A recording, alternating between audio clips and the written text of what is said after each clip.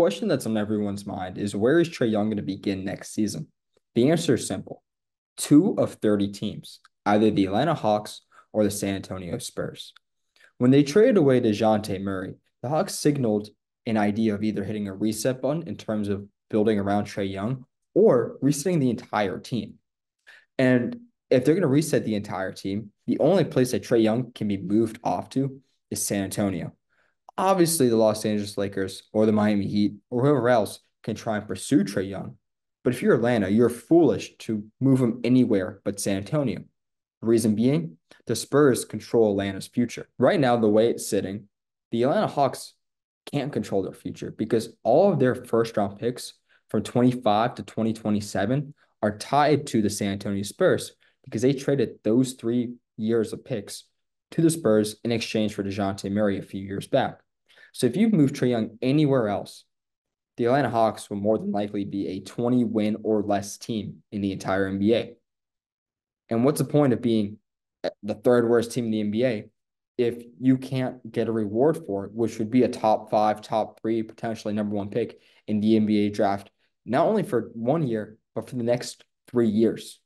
And thankfully for Atlanta, the Spurs are actually the perfect fit for Trae Young, allowing for a possible acquisition of Young to the Spurs for what Atlanta wants to actually go through and make both sides very happy.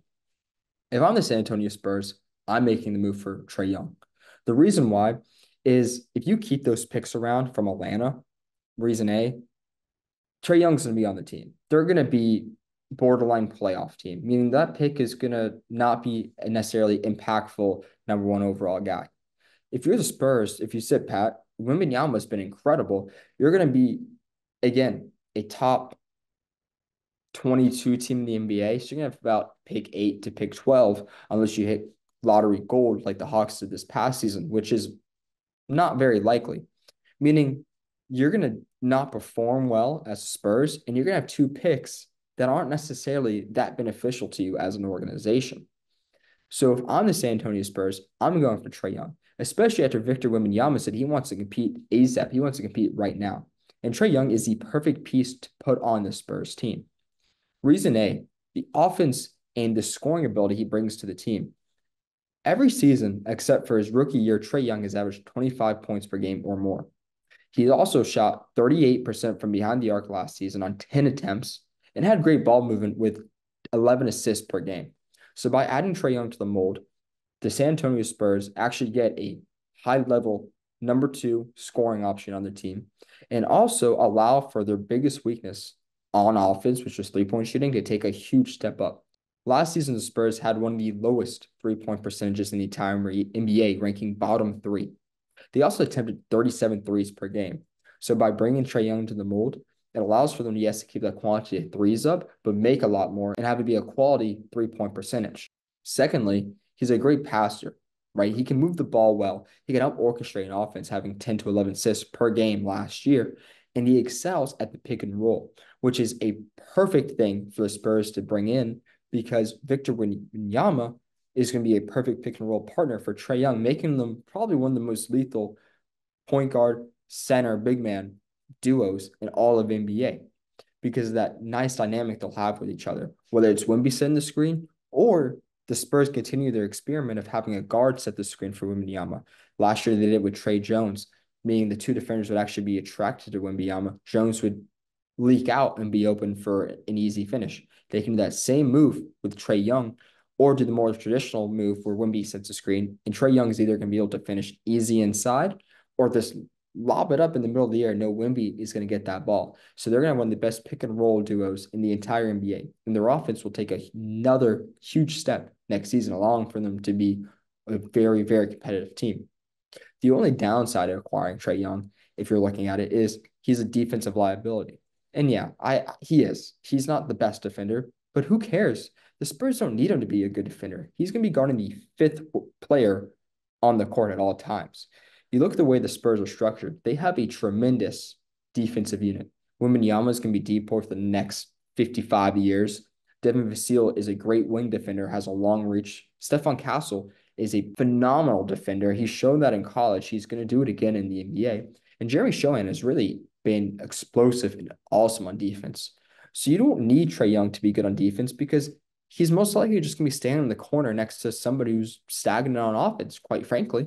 So you bring in Trae Young because his offensive skill set is going to take this team to a whole nother level. You don't need him to do well on defense because he's not going to be guarding Steph Curry or LeBron James or Damian Lillard any night. It doesn't matter. This defense does not matter. And then again, if you're Atlanta, I think they're in a position where, quite frankly, if they're going to move off of Young, they have to do it with the Spurs. They have to get their future back. And you need to ensure that you get the 2025 pick, especially because the draft's so loaded. Cooper Flag, Jaleel Bethea, Ace Bailey, Harper, a lot of talented guys are entering this draft class in 2025. So if you can get those picks back, control your future, and build around Rasher and whoever you acquire in the next draft or two, as well as Anekwa Okongwu, Jalen Johnson, some other talented pieces, the Hawks can really build a very well-rounded team. And in my opinion, if there's a trade that goes through between the Spurs and the Hawks, the way it's structured is most likely going to be Trae Young going to Atlanta in exchange for the 2025 pick, the 2027 pick, maybe rights to the swap for the 2026 pick. I don't believe so. I think it's going to be 25, 27, one of Malachi Branham or Julian Champagnie, and then Keldon Johnson to help counteract the big salary that the Spurs are taking on with Trae Young. So I think it's a smart move for the Spurs to make because Trae Young will bring a whole new element to the team and a great offensive standing to this team. And then Atlanta's going to be able to get their future back, build around some of their young guys, and hit the reset button. And also, Quinn Snyder is a great coach. He's done this multiple times. He was able to move off of one guy and build for the future just like that in a second with the Utah Jazz. If you remember correctly, looking at Quinn Snyder and the Utah Jazz, he came in and was competing with a dynamic team of Gordon Hayward, Derek Favors, right? A very good Utah team. Rudy Gobert was there as well. And then Gordon Hayward left to go to Boston. He then drafted Donovan Mitchell and developed him in a second, allowing him to not have a lot of time between a rebounding stage with Donovan Mitchell and then Rudy Gobert being the 1-2 on the Jazz. The same thing can happen right now. You have Trae Young, you had Dejounte Murray, you were playing all right, move off of Dejounte, you move off of Trae, you have Rasher, you bring in another guy in the next draft, and you have some of those other supporting players around you, and you'll never skip a beat. So personally, if I'm the San Antonio Spurs, if I'm the Atlanta Hawks, I'm making a trade that sends Trae Young to the San Antonio Spurs, and a most likely scenario of receiving Keldon Johnson, one of Malachi Branham or Julian Champagnie, 2025 Atlanta first round pick, and 2027 Atlanta first round pick.